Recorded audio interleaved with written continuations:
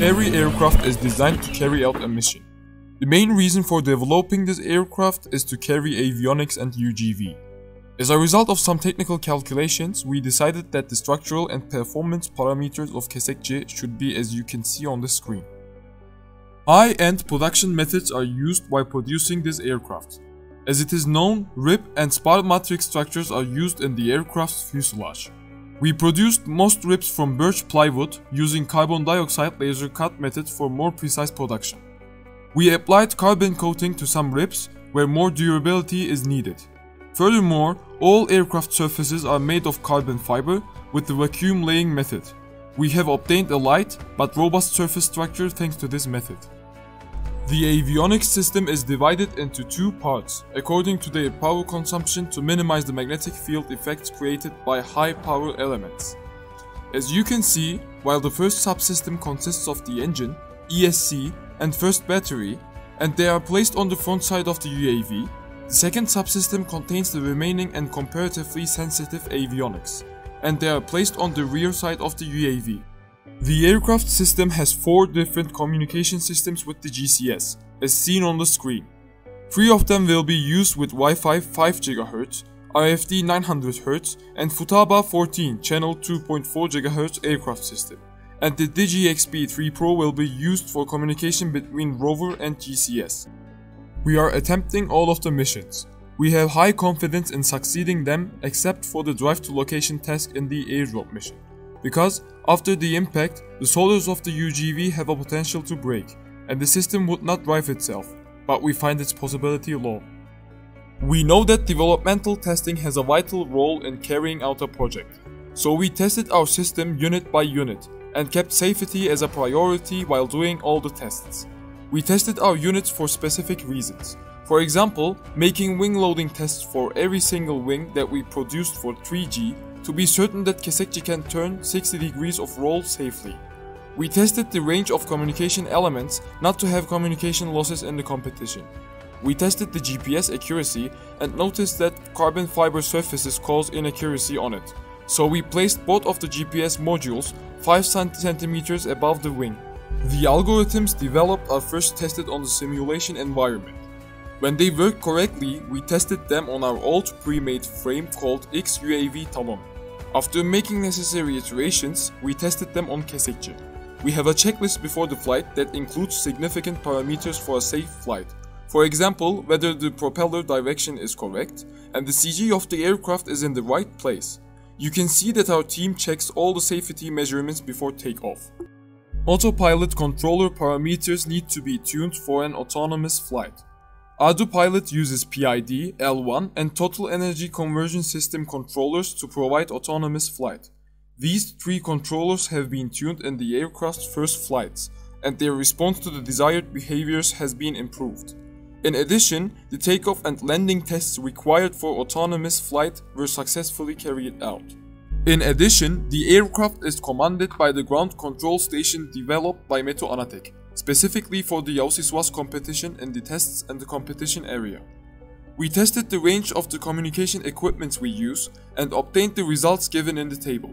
The results show that our communication avionics are sufficient for secure communication in the competition area. L1 and text controllers tunings are very important to reach a high waypoint accuracy. The team calibrated those controllers for Kesekci and tested them accordingly. Also, the waypoint radius is an important parameter for this mission. This parameter is determined as 15 feet by the team to achieve high waypoint accuracy. We tested those parameters in the gazebo simulation environment, and you can see the test results on the screen. Those tests were also conducted in real life by Kesekci UAV, and the results are close to the simulation environment. These results ensure that we have self-confidence in the waypoint accuracy task. An algorithm was developed for the obstacle avoidance task using the Python Shadely library. This algorithm ensures that the routes avoid obstacles at a distance determined by the team. This algorithm was first tested using the Python matplotlib library. Obtained routes were observed using this library, and improvements were made accordingly. You can see the sample routes on the screen. At this stage, 92 different routes were tried and 79 were successful. Then, tests and iterations continued using gazebo simulation. During these tests, 54 of the 58 stationary obstacles were not passed. Finally, in the test performed using kesekçi, 22 of the 24 obstacles were not passed. Overall results show that our obstacle avoidance algorithm can achieve the task. For mapping and object detection missions, kesekçi UAV has one baseless industrial camera. You can see the characteristics of the camera on the screen. We did some image performance tests with this camera, and examples of camera images taken from 130 feet and 200 feet are as follows. Our imaging system can be used very automatically thanks to the superior features of the camera we prefer. Therefore, a concise procedure is sufficient for our imaging system to be ready. The pre-flight camera calibration procedure is as follows. Firstly, adjust the camera aperture according to the amount of light in the environment. Secondly, place an object 40 to 60 meters away and adjust its focus until the camera shows that object clearly. Thirdly, set exposure to auto. Baseless auto mode provides good exposure by constantly controlling ISO and shutter speed. Lastly, enable automatic white balance and generate lookup tables. Object detection, classification, and localization is done in 3 steps: autonomous region of interest detection, manual classification, autonomous localization. To test our performance on the ODCL task, we have printed 30 different objects and scattered them in the fly zone. The test results are shown on the screen. The results clearly indicate that we have confidence in object detection, classification, and localization. Mapping algorithm tests were done unit by unit. We carried out our tests in 2 parts, simulation and real-life basis. In the tests done, navigation and image stitch unit tests were conducted, and then the full mission test was performed. High success rates have been achieved in navigation tests, and the system is made more robust with the improvements made in image stitching. 4 maps were successfully generated in the full mission tests. Thanks to the filters we use, the map projects accurately. Eliminate error improvements are continued by adapting filter methods for minor stitch errors that occur in some maps. In the technical design paper, we have stated that we are preparing for the airdrop mission and have designed a UGV specifically for it. It had to fall on 2 surfaces to be able to navigate, so we have made a few changes to the design to increase the likelihood of it falling in the direction we want it to fall. We designed the wheel as a semicircular section. We also increased the area of the surfaces we wanted to fall. Thus, we made it possible to drop the UGV on the desired surface. 9 airdrop tests have been carried out, and you can see the results of them on the screen. UGV was used in 5 of these. As a result of all these tests, we can say that we are in an assertive position in the airdrop mission. To accomplish the full mission, we created a virtual environment of the competition. We defined a region similar to the competition area, located the letters we printed before, and drew 11 to 12 waypoint routes with some random obstacles.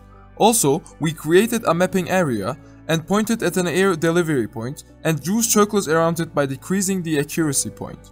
We checked the printed letters and air delivery's location by using mobile phones to measure the accuracy. We also simulated the flight line with the team crew. We have 3 ground control stations, 1 pilot, 4 groundsmen, where 3 of them are mechanical crew members and 1 of them is an electronics crew member. Our preparation time is below 15 minutes before starting flying, which obeys the rules. Using our ground control software, we started the full mission by landing. Kesekçi first followed all of the waypoints by order, then went to the air delivery location and dropped its payload. Then it went to the mapping area and started its route. While going through a mapping route, it captures the printed letters on the ground. It sends them to the ground station and the crew sends them to the interpolation system after doing the necessary labeling. When we attempt the full mission demonstration, we have seen that the overall grading is not different from our unit tests. As seen on the table, we are not going to submit the ODCL objects autonomously, so we don't expect a point from there. In addition, our drop accuracy mean error is 11 feet, and since we get full points if it was 5 feet, we expect 50% points from the drop accuracy. When we sum all of the points we got, we have seen that our expected mission demonstration point is 79.6%. Thank you for your attention. Greetings from the METU ANATEK team.